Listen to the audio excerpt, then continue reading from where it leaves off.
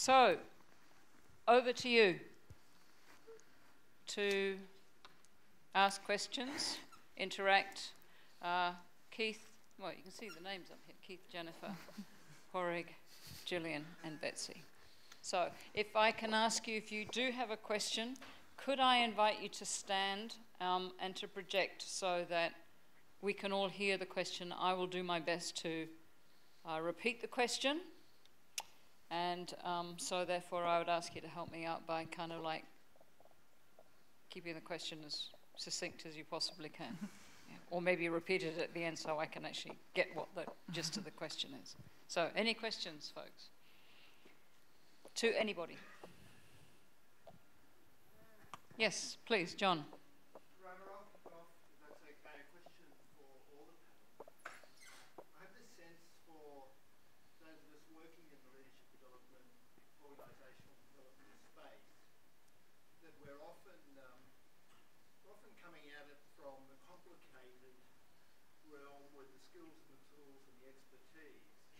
Needing to serve clients who are wrestling with the complex.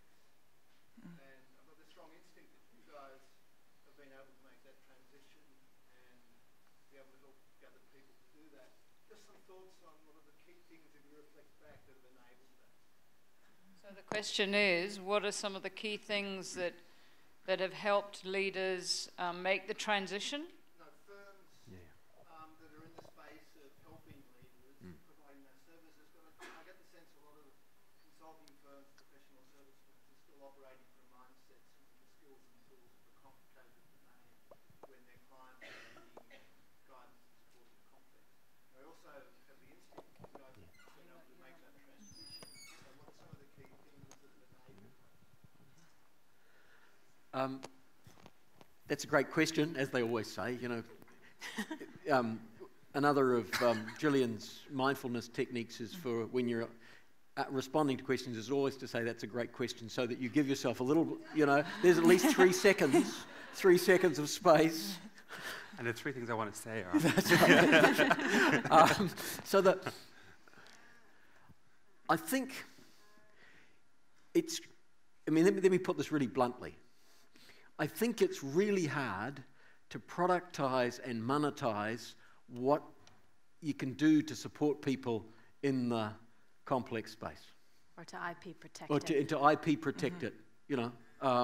And so as a consequence, I think it's really hard to try and produce products or to do it in a way that goes beyond people interacting with other people and bringing their best skills into the moment in a kind of applied mindfulness, listening, exploring complexity, experimenting. All of that is people intensive, and it takes the development of people to be able to do it. And I think what we have tended to see, and I've been, you know, taken in personally by tools where we've come up with things which have been kind of in the complicated space, and then we've turned them into processes and procedures which are in the simple space, many of which are really kind of useful. I mean, it's really useful in time management and other things like that, although even then, my time management, I suspect, is an adaptive challenge and not a technical problem. So I think that if you like, the system of trying to make a living and making it work, and trying to make it work then because everyone would like a piece of that, please, pulls us into the simple and the complicated. I'll also add, you know, for us, one of the things that we've found is the wisdom that comes by working and teaching in a team environment. So in our leadership system work, we do a lot with cohort groups and lead them through, like we were hearing about in Sandoz, lead them through the process of their learning and development so that those around them can continue to coach them as they migrate into the complex. Because, you know, as a coach, the person may not be there in that moment, but if they have a coworker that can stop them and remind them of the 1 second, or just ask them to take a deep breath, it tends to help foster that. So part of it is taking some of those things that work in the complicated and just enabling an entire system, a moving, breathing being, if you will, to execute on that in real life. For me, I think it's about the people, right? So it's about, I think, connecting to what you were saying, Betsy. It's about the colleagues you get to work with, and it's about the clients you get to work with. And so I think the thing that enables us to be sometimes over in this complex space is to have clients who are willing to say, yeah, experiment, collaborate with us. We think of ourselves as on their team, you know? So we're not selling a product to them. We don't know how to do that, actually. Instead, the thing that we're doing is we're in there together with our sleeves rolled up, trying to figure out something that's never been figured out by anyone before. And when you have spectacular colleagues and spectacular clients, you can all nudge each other over into that complex space. I think for me, it's the starting point is now different. 10, 15 years ago when I was in this space, my starting point was, I know Myers-Briggs, I know this, and every one of my clients would get it, whether they want it, need it, or not, because I can charge this amount of money for that, and now my starting point is, what does your business need of you, the leader, and what does your role need of you, and how are you addressing that? Because then automatically that brings the conversation into, wow, I actually don't know how I'm addressing that. And that's a different starting point. And Porrig, what do you do when you don't, that is a complete mystery? When you don't know. Start close in. Start with what do you know? When someone hired you and said, here's what we're hiring you, what was that starting point? So let's start there. And then let's start with what's shifted in the organization since that starting point. And let's just try and map it out. And from a physical perspective, mapping out something in writing or on butcher paper is where complexity starts to become simple, because then you start to have frameworks. Yeah. But I always find what does the organization need of you is the best question to start unraveling where the complexity sits. And I wonder, just adding to that, Patrick, is for me it's about your co-creative intention, that it's not coming with a fixed idea that I have the answer, that I am actually, it's the invitation into the experiment and creating the space that allows the conditions for that experiment to thrive. I think that I'd add to that. Well, that raises that when you're asked to do 3 or 4 or 5 iterations of a proposal, what it really means is the client doesn't know what they want. Yeah. And they're just looking for us to jump off a page and go, right, no, it doesn't look right, let's go again. So and maybe proposal's not the... That's right, so co-create it together is where you start. Yeah. Thank you. I see another one down here. Greg? Hi. I might start with Patty, but it's just a refinement on the previous question, and you sort of started to touch on it. Go back a step before they've engaged you.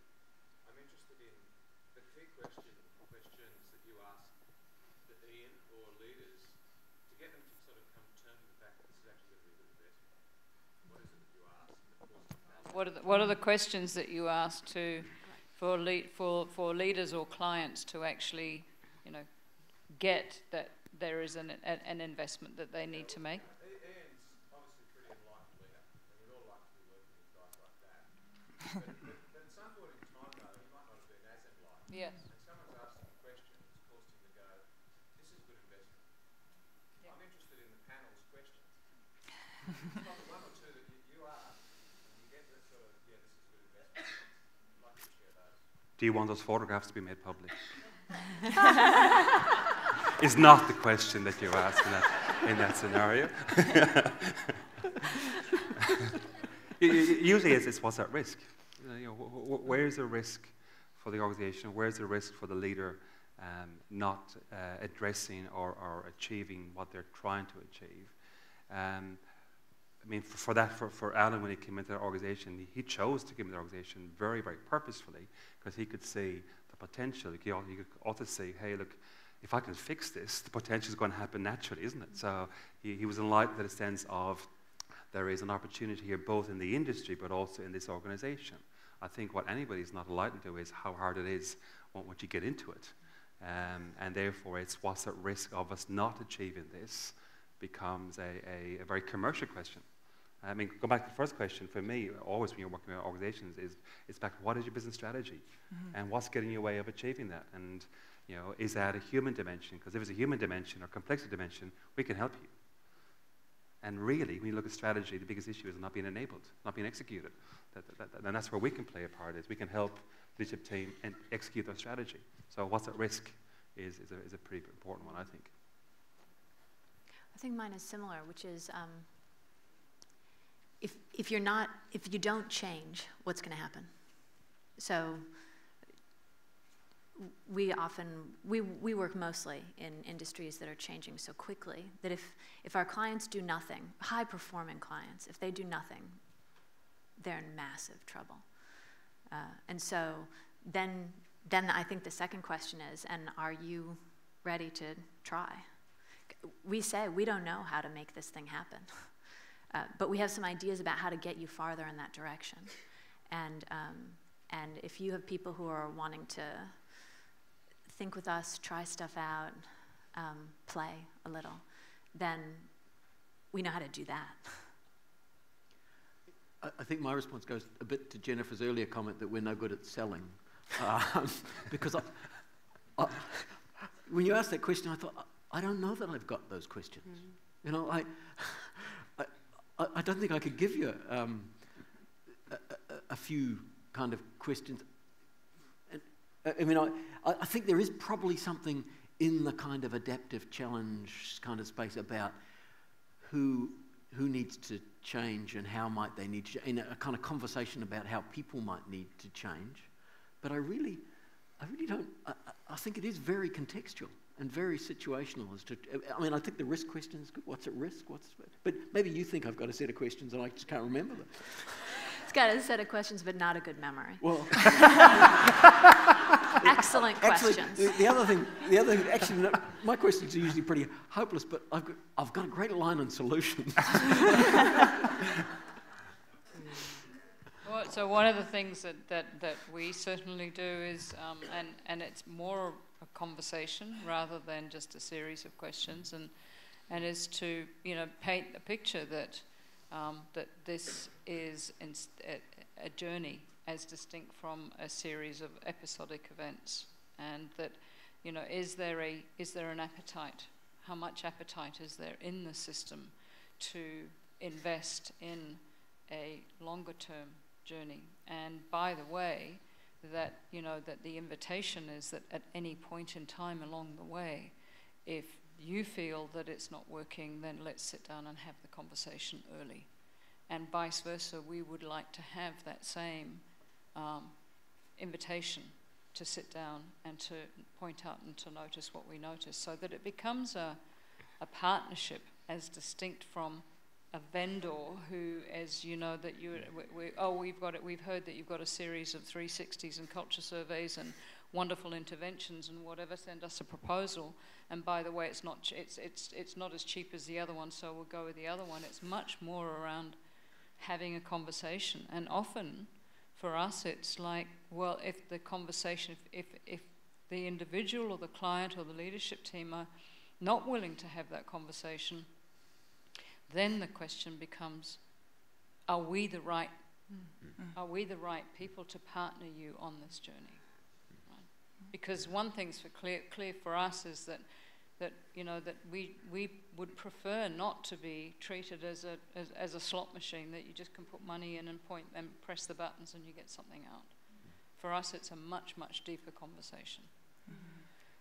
And embedded in that, then the questions emerge, both ways, through the deep listening and the engagement.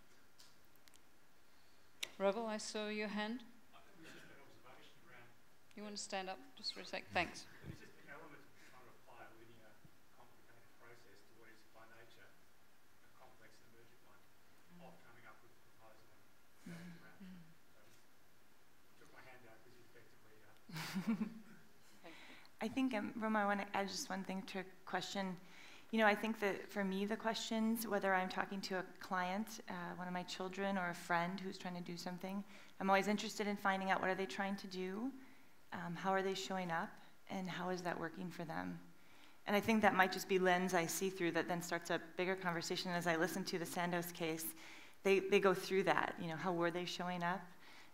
And then how was that working for them? And I think they were getting business results that they wanted to shift a bit. I was just going to add, there's a fantastic quote from Otto Scharmer where he talks about the success of an intervention depends on the interior conditions of the intervener. And often us, I mean, particularly obviously in the space of the contemplative practices, having a conversation about the reality of the internal space can open up dialogue, I think. Thank you. Is there another question? Yeah. Okay. Thank you. Yes. I think the structure of organizations has a big impact on the consciousness that people can enact in those organizations. And I'm very curious about how future organizations look. And I'm thinking of books like Reinventing Organizations, which talk about integral organizations, systems like holacracy. And I'm curious if you have experience shepherding organizations towards that, and just generally what your thoughts are about starting to enact structures that actually cultivate more evolved consciousness of people in organizations. You take this one. Jennifer. How much time do we have?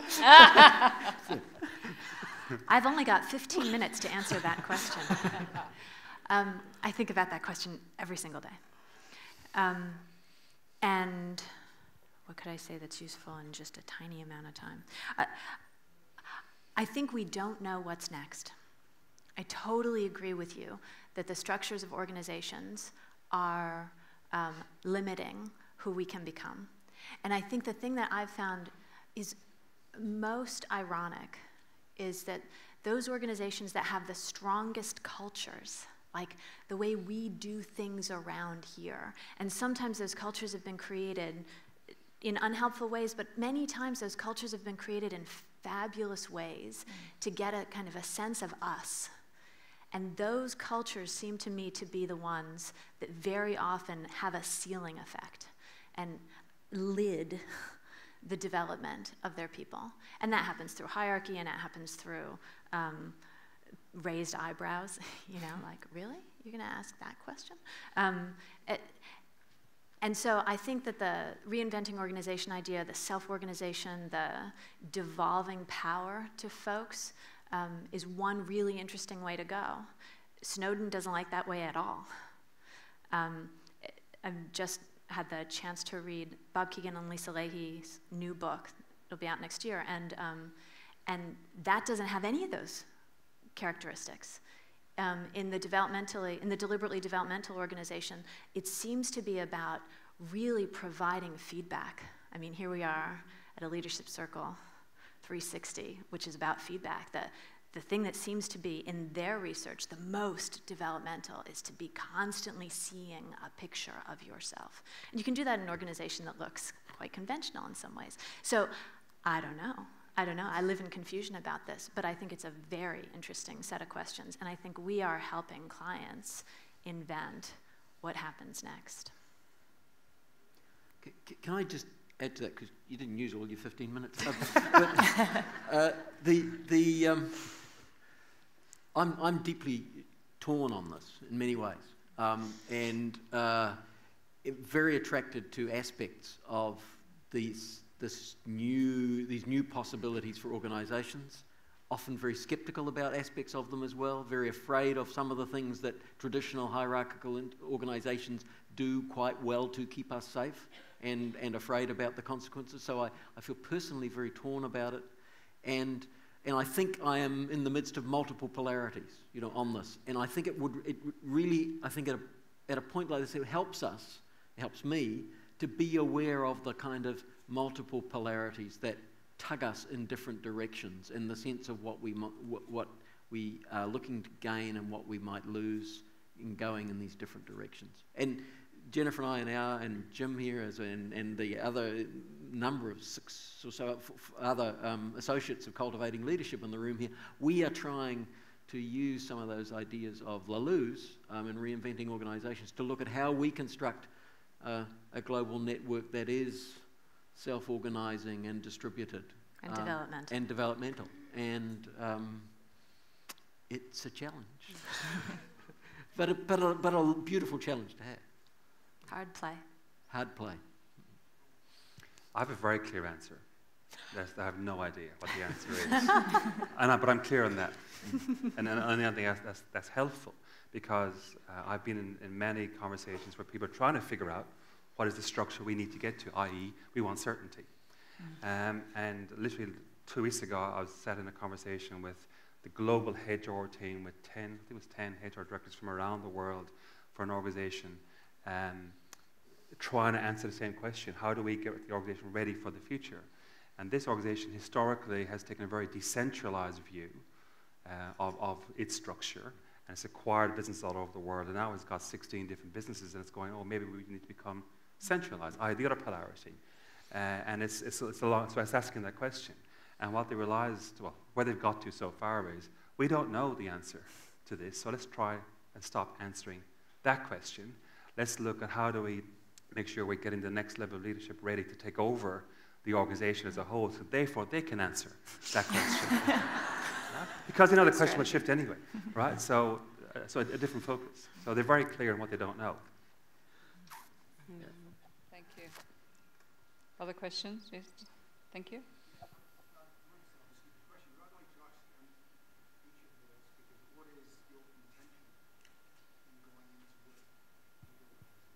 What is your intention in going into work in organisations? You start, because you missed I'll last start. time. Yeah. Got a big calling on that one. Got 9 minutes. My deep concern is the autopilot that we act on causes us to be unconscious about the decisions we're making on a day-to-day basis. And I don't know that mindfulness is the whole answer to that. In fact, I know mindfulness isn't the whole answer to that. But I'm bloody committed to turning up and being in the conversation that surfaces that and helps make a difference to that. That's my intention in this work.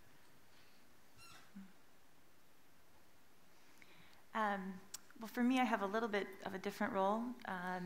I can tell you when I do client work or when I'm working with our global practitioners or our global team at the Leadership Circle, I wake up every day and get to work with a team that is focused on serving whoever it is they're touching, whether that is a community member or a practitioner or a company that we're working with, serve them in the way of where they are now and try and help them advance to the next place that we're intended to get them to. And we find when we come from that place, our solutions are better, we have a better time, we have fun with one another, and often we get the business results that we're looking for. But we come from this place of servitude and support for just helping them move along in their journey.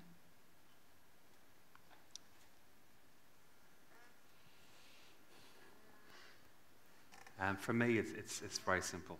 It's my role in our own business, but also as a parent and also as working with our clients, is I try every day to help them be as effective as they can be in their role, and some days, hopefully, brilliant. and that's what navigates me. And for me, is hopefully I can be effective most days, and some days, hopefully, brilliant.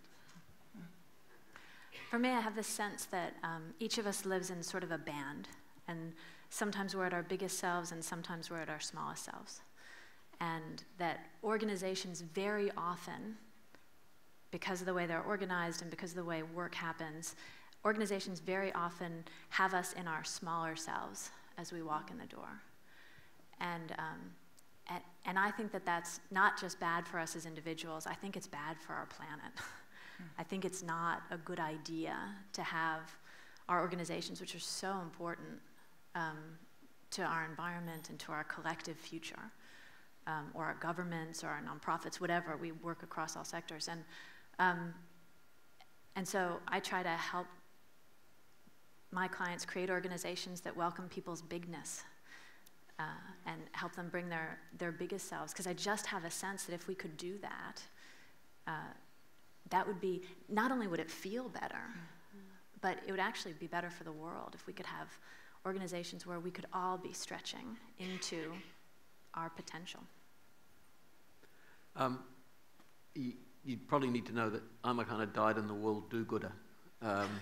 And so I have a kind of history of being an environmental activist and work with Oxfam and so forth. So I'm kind of driven to, and as in the non-government sector and then in the public sector as a kind of leader to try and change the world for the better. And this work is, for me, about enabling organisations and as places of learning to make the world a better place. And so I'm not saying that's the firm's design, but that's what kind of drives me. That's my intention. How can I help? Thank you. So we have room for probably one more question. Yes, thank you. Can I get you to stand, please? Sure. Thank you. I really enjoyed the conversation today. And my question is, with so much talent and wisdom and so few hours in a lifetime, where do you draw the line around the kind of clients that you're prepared to help? Because there are some organisations, I mean, a coach of mine said to me, you know, Tim, our job is to help winners win, don't fix losers. And I'm thinking about ethics of organisations that I would consider perhaps not contributing to a world that I want to live in. Like, where do you draw the line around where you concentrate your efforts?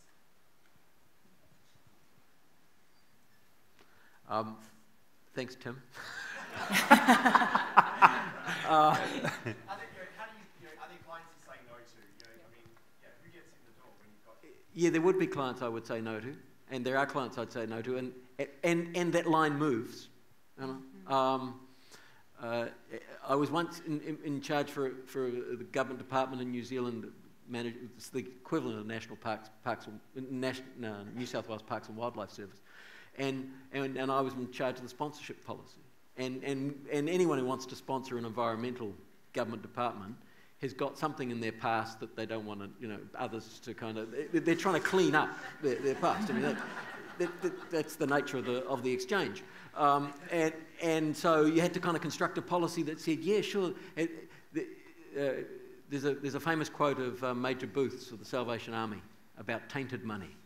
And he says, the problem with tainted money is there tain't enough of it. And so you've got to try and construct a way that says, yeah, money has all of that kind of taint to it, and some of it is worse than others, and so where do I put a kind of line? And I think it moves around. And for me at the moment, it moves around partly in terms of how much can we push the edges, how much can we learn, how much can we experiment, how much is this client wanting to come on a journey with us. But for me personally, there'd be some clients I wouldn't go with. That's just a personal decision.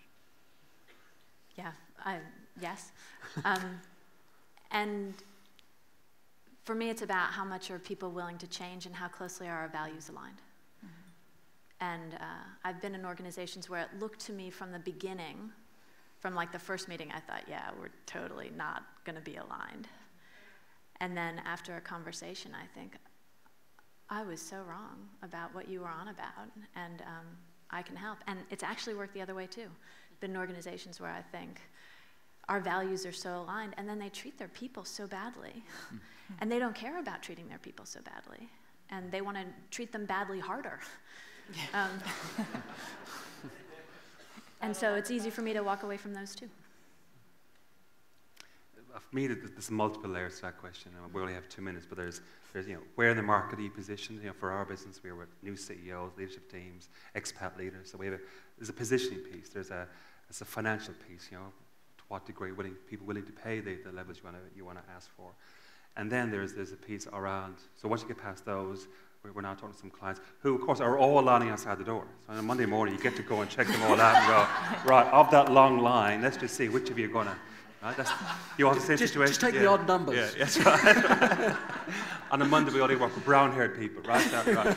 But once you have that line outside your door that you are checking, there is a value check. There has to be a value check. And for us, it's about the leader, the leadership team. Are they willing to learn and change? And they don't know what that means up front. But is there a willingness to at least have a go at this? That's a key piece. Yeah. Gillian? I felt for myself as you asked that question, that polarity around tension and safety, or purpose and safety that Roman talked about earlier. And for us, obviously within the mindfulness niche, there's lots of wellbeing programs that are enabled to make people work harder and faster and just be more resilient while they slowly drop off the While they bench. burn out. And actually, that's not okay. So for us, it's around organisations that are looking at systemic change through the intervention of that sort of practice that really float our boat. But sometimes there's those safety customers as well. Yeah. Betsy? I think everything that they said was just right on. And I mean, honestly, it's all about the situation and where you're at, and kind of different stage gates in between. And that is saying to me, time up. Can I also say, the clients have to be fun. Like for me, I have a fun thing, and so I have to really like them.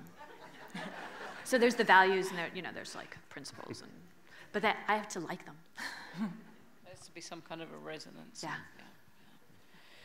Thank you.